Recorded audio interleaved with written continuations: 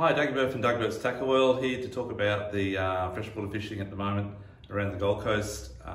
It is the Easter weekend, we're talking about Saturday, Sunday, Monday, 2021, Easter.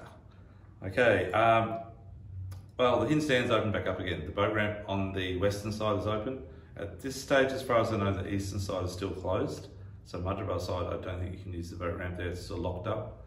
But the west side you can. There are reports, I can't find any details, but there are reports that we're going to let some water out due to the fact that we're going to get a fair bit of rain, maybe late Sunday, Monday, Tuesday, but I haven't heard as of yet about that one. So they may close it if that's the case, because they don't like people in the Hin Stand when water's going to the spillway.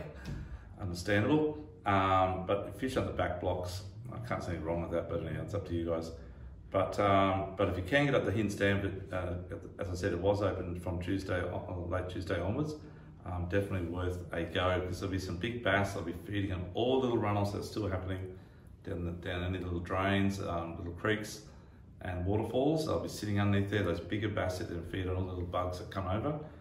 Use any sort of surface type lures, little fizzers or little walkers, anything in that style.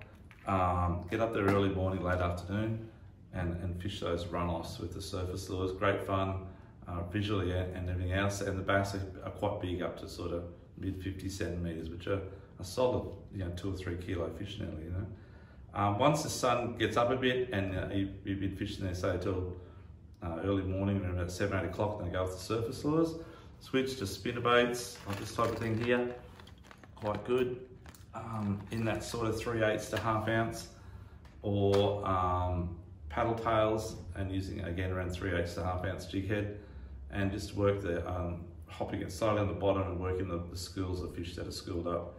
You can also troll lures around too, and just putt around. Trolling lures that get down around that sort of 4 metre mark or 6 metre mark are really good. Little short deep divers, okay.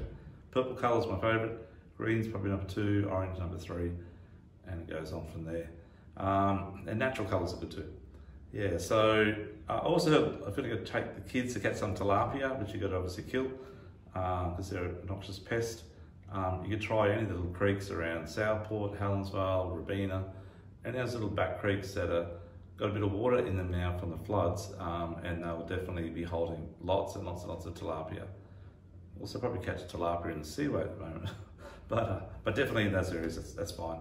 Yeah, but give that a go. We're open all of Easter weekend, and you'll check out our hours on the Facebook page.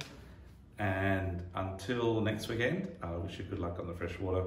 It's Dougie Bird, Doug Bird's Tackle World. Thank you. Bye-bye.